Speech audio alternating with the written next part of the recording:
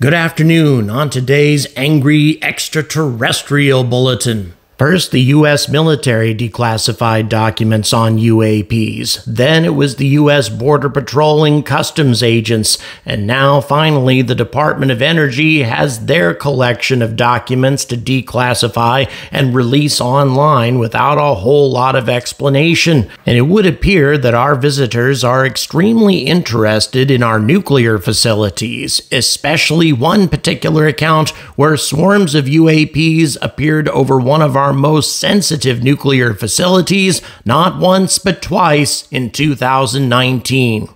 All of this and more coming at you on the Angry Astronaut right now.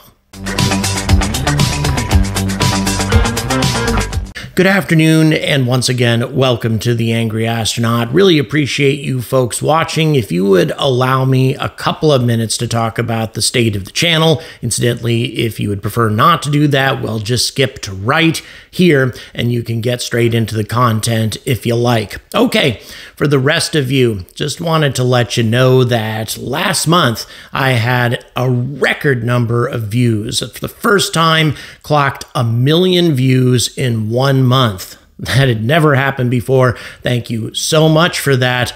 However, because of Google adverts, because of the state of advertising right now in the world, the money that I got paid was average if you compared it to the money I was getting paid 4 or 5 months ago. It is absurd how much Google adverts has dropped off in their support of creators lately. And the last thing I want to do is to ask viewers for their support, but once again, I find myself doing this, and it would be a simple thing to accomplish. If only 1% of my subscribers were to join Patreon, which, by the way, comes with tons of benefits, exclusive content, and also early releases. For example, this video is going to be released 5 hours early for Patreon supporters. Well, that would solve my problems forever. So, in any event, I don't want to ask any of you to support me unless it's financially easy for you to do so, though. If you're hard up, I don't want your money. Please don't do that. But after that having been said and done, let's go on and move on to the topic at hand. All right, so let's go ahead and talk about UFOs. First of all, I would really like to talk about the CIA UFO topic again. Once again, I made a commitment to bring up that topic again. If the previous video hit 4,000 likes, we're so very close to that right now. If you haven't watched that particular video, the link is right here and at the end of the video. But as far as this particular topic is concerned, every single department in the government seems to be releasing UAP information right now. They all seem to have their own documentation about strange, unexplained objects flying over their facilities. And one of the most disturbing are the reports from the Department of Energy, especially in regards to nuclear plants. Apparently, UAPs have been spotted over a variety of nuclear facilities across the country. This has been an ongoing pattern for many decades, and recently the Department of Energy released a plethora of documents on the subject. Perhaps one of the most disturbing was a group of UAPs that appeared over one of our most sensitive nuclear facilities in 2019. And they appeared not once, but twice. So apparently, the Department of Energy's relationship with UFOs, again, UAPs, whatever you want to call them, goes back a very long time. In a letter dated the 23rd of November, 1970, an official at the Department of Energy had this to say: "I'm sorry that I cannot fill out the attached form," I'm assuming this form has something to do with UFO sightings, "since the times and dates of any sightings escape me. I can, however, tell you that during the years 1948 through 1951, several sightings of green lights were made at Los Alamos. These usually occurred during the early part of the night. 9 to 11, and were usually in the Jemez Mountains. Now, interestingly enough, the Jemez Mountains have been a hotspot of UFO sightings ever since, like a lot of New Mexico. But we'll go on. I can recall several instances of green lights weaving in and out of the mountain peaks. This was all reported to the Protective Force headquarters and should be a matter of record in their logs. I also recall one instance of 5 objects flying over Los Alamos in the afternoon. They were flying from southeast to northwest and appeared to be flying information. I believe Ward Johnson of the Protective Force was aware of 5 of 6 people who sighted these objects. Another person you might check with is W.I. Wilson of the Protective Force. Any of the Protective Force members that was in the Hill during the early 50s should recall all of the reported sightings during this time. I'm sorry that I can't do more to help. I'm sure, however, that if you can obtain access to the Pro-Force logs during the above periods, that the information can be obtained as to the time and dates of the green light sightings. And interestingly enough, the person who received this letter, a Department of Energy official named James L. Tuck, subsequently wrote to a Colonel Murray at the Department of Mechanical and Technical Equipment, and he said as follows, quote, "As agreed in our telephone conversation of today's date, I would like to have the recipe that was used for the simulated atomic bomb demonstrations. We are interested in the large atmospheric vortices which are produced as reported in the book Scientific Study of Unidentified Flying Objects by Dr. Edward Condon."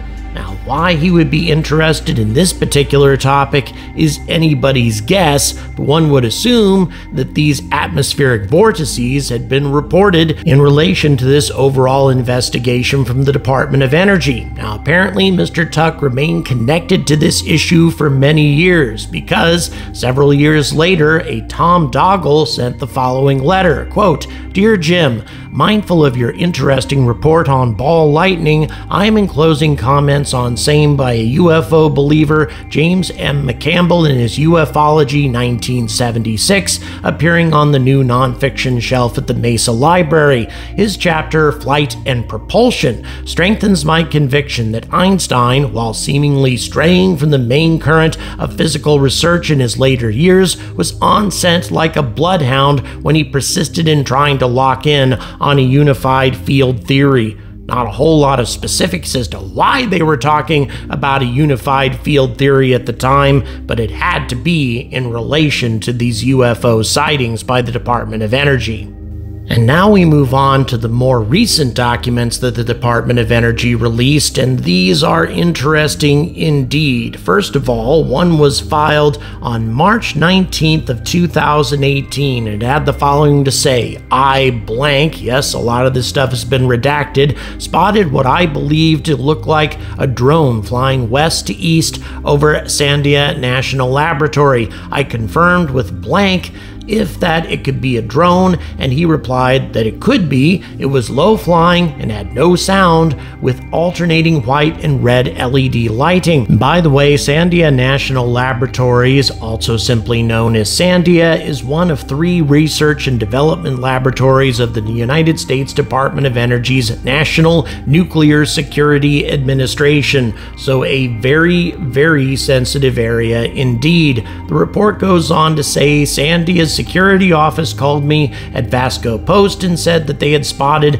a low-flying jet that made no sound flying over Sandia around the same time. The drone continued to fly east until it was out of sight. I notified the central alarm station of what I saw. Now, there is a striking similarity between this report and most of those that are going to follow in this video.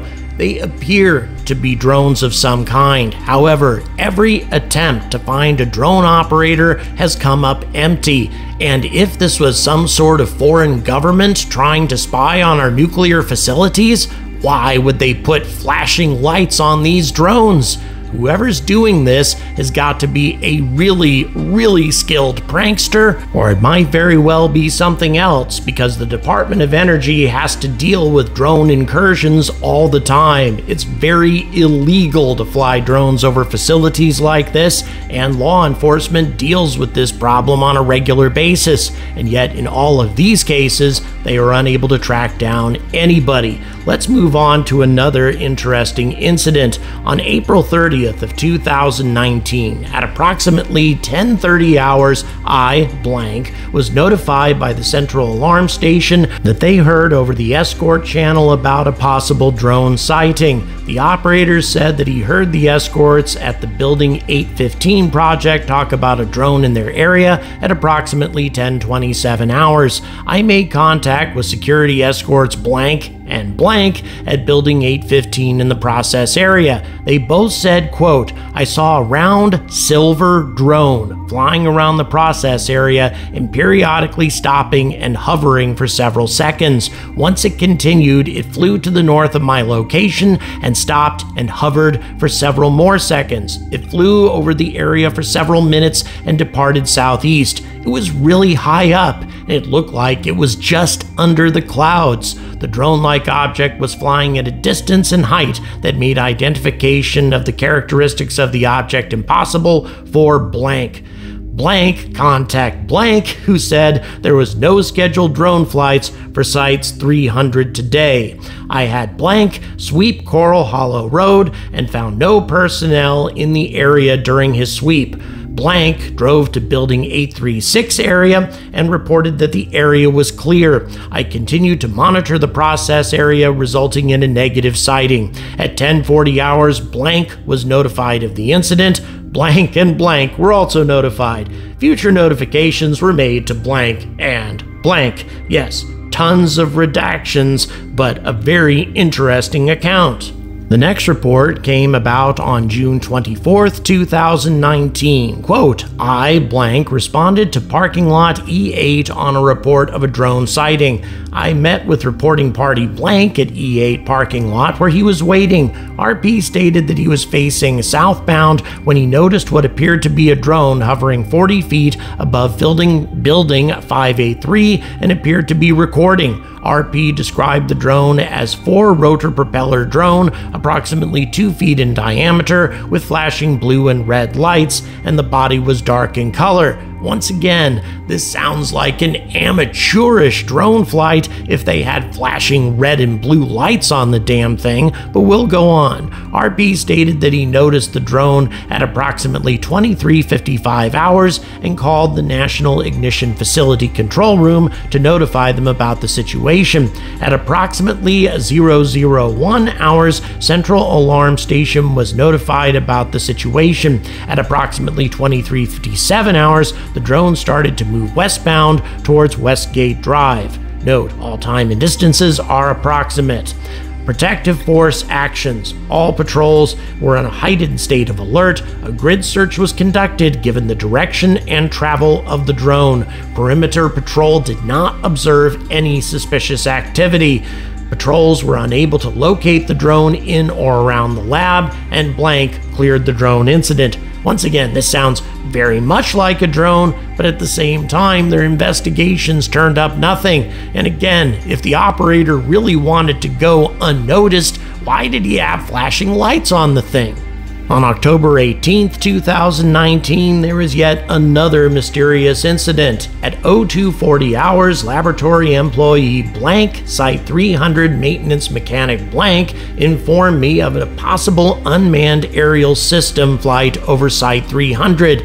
Blank stated that he saw a bright light in the sky. He noticed it was approaching his direction. He stopped on Route 3 across from B892 as he followed the light of the UAS from the east to the west. The UAS slowed as it approached, leading blank to believe that it had a camera. He watched for a moment, noticing 2 red lights and 1 white light on the UAS. He estimated the red lights were 10 to 14 inches apart. He did not notice notice identifying marks on the UAS. The UAS flew approximately 20 to 30 feet above his vehicle. I went off-site and conducted a perimeter check on Coral Hollow Road from the fireworks facility to the maintenance facility at Carnegie Park to see if any vehicles were parked on Coral Hollow Road, which met with negative results. I informed the CAS of the incident and the watch commander. The watch commander made all notifications and sent out the email event notification. Once again, nobody was ever found in association with this drone, even though, as I said before, putting flashing lights on something like this, or lights that were that noticeable, would be pretty amateurish if you're trying not to be detected. And before we get to the big event, the swarms of UAPs flying over one of our nuclear facilities, I got one more for you.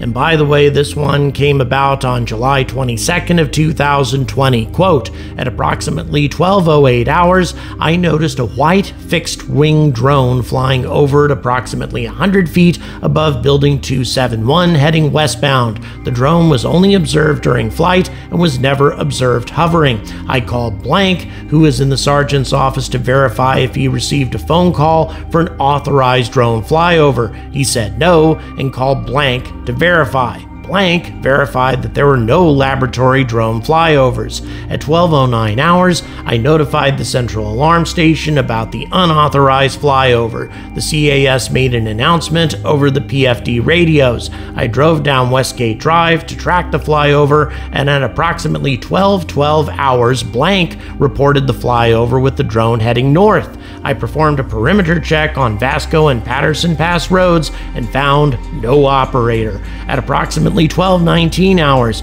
I completed the perimeter sweep and returned back on site. But the most disturbing incident of all took place on September 29, 2019 at the Palo Verde Nuclear Generating Station. Daphne Rodriguez, an acting security section chief at the plant, called the duty officer at the headquarters to report that a number of drones were flying over and around a restricted area near the nuclear power plant's Unit 3, which houses one of the 3 pressurized water reactors.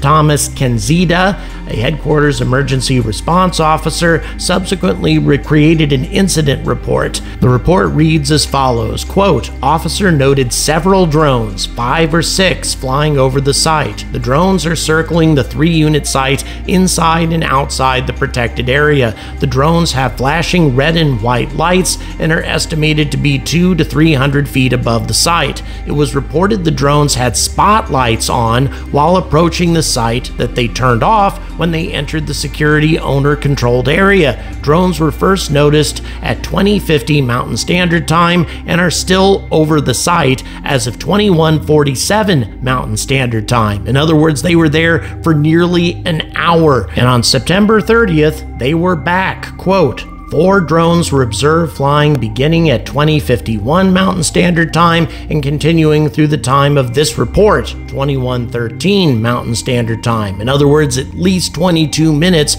and probably longer. As occurred last night, the drones are flying in, through, and around the owner-controlled area, the security owner-controlled area, and the protected area. Also, as last night, the drones are described as large with red and white flashing lights. Spotlights have not been noted tonight. The licensee has not changed their security posture. The licensee continues to monitor the drones. As of 03:55 Eastern Daylight Time, no drones have been observed at the site since before 0020 Mountain Standard Time.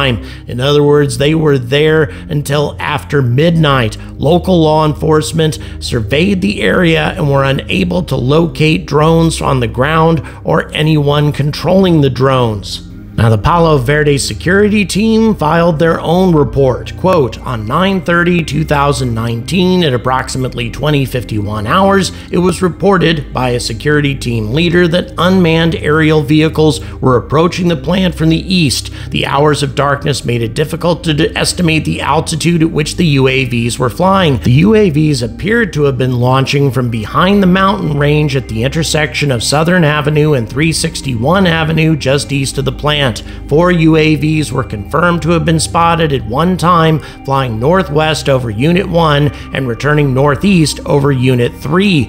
Maricopa County Sheriff's Office deputies were dispatched to the area of the mountain range with a security unit team leader in an attempt to determine the location of the UAV operators, but were unsuccessful. No other UAVs were observed after approximately 2300 hours, so apparently nothing reported after midnight, at least not by these officers.